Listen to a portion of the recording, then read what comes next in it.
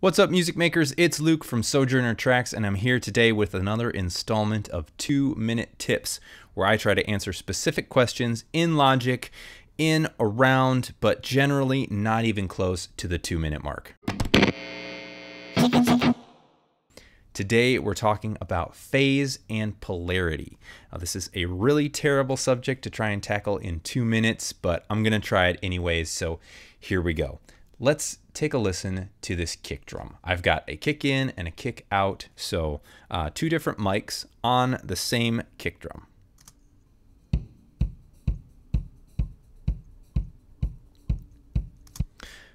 Pretty awful, right?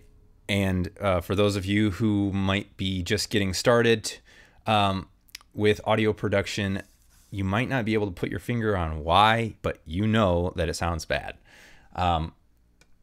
And anytime you have a single source with multiple sources of audio, so anytime you've got a guitar cab with multiple mics on it, anytime you've got a bass guitar where you're doing like a DI and an amp with a mic on it, but anytime, especially with drums, so live drums where you might have 8+ microphones capturing the same performance, you need to be aware of phase and polarity.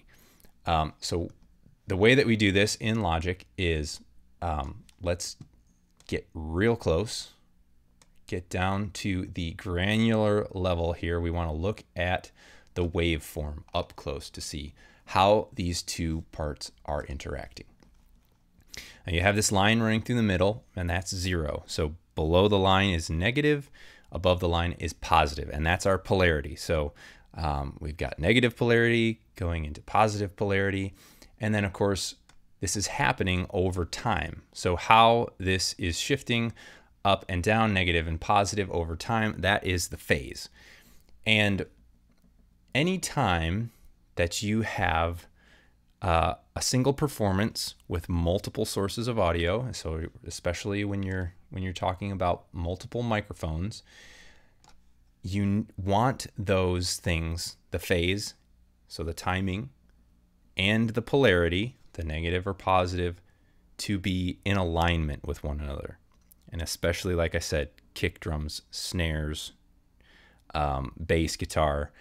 Sometimes you can get away from that with some other instruments. It's not quite as important with guitars and other things, but especially with kick drums and bass, this has a adverse effect on bass frequency.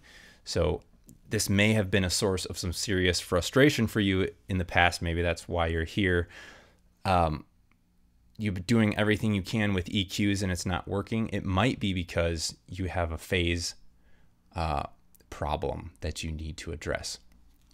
And the ways that you do this, so like I said, you want these to match up. You want the timing to match up as well as the polarity. So if we look at these two parts, you can see that this is actually a little ahead. And that's where you're going to get some of that flamming effect if these parts are out of time. And well, there's a couple different ways that you can do this. So you can move it, which is what I like to do. I'll just move it, make sure that they line up, you know, check a couple different spots, make sure that you're getting it accurate as close as you can. Nothing's going to be perfect, but I like to just drag the audio because then I can actually see what's happening. But you could also use the sample delay, and you could move it, move that part behind in samples or milliseconds, however you want to do it, and you could just play with it until it sounds correct. Let's give this a listen.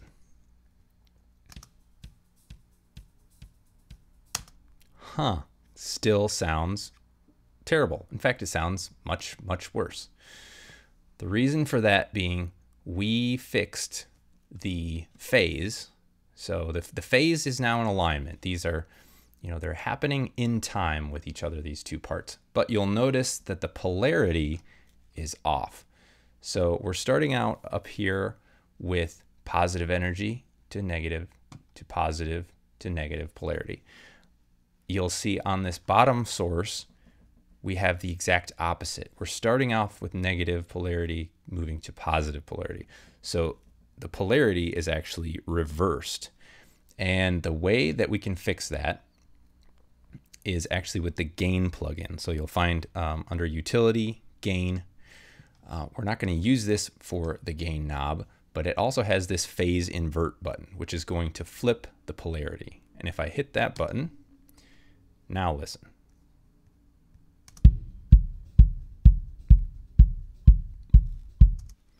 Much closer. I'll play a little bit more and move it in and out.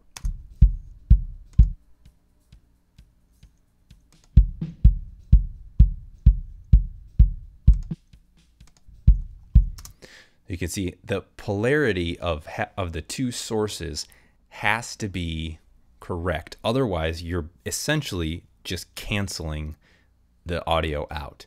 So when you have the phase aligned but the polarity's off, you have nothing because the two sources are canceling each other out. So between phase alignment and polarity, you may have unknowingly stepped into some really frustrating situations. So I hope this helps you sort those out. If you feel like this content has been a benefit to you, you don't have to smash the like button. You're gonna break something. All you have to do is click it. I would really appreciate it. And if you're looking for other ways you can support the channel and what I'm doing here, head on over to sojournertracks.com. There'll be a link in the description below. You can grab yourself some of my free guides, as well as the 2020 edition of my Producer Proverbs Tips series. And I will leave links to my Patreon page where you can grab yourself some exclusive content over there as well. Thank you so much for watching, and I will see you all in the next video. Bye-bye.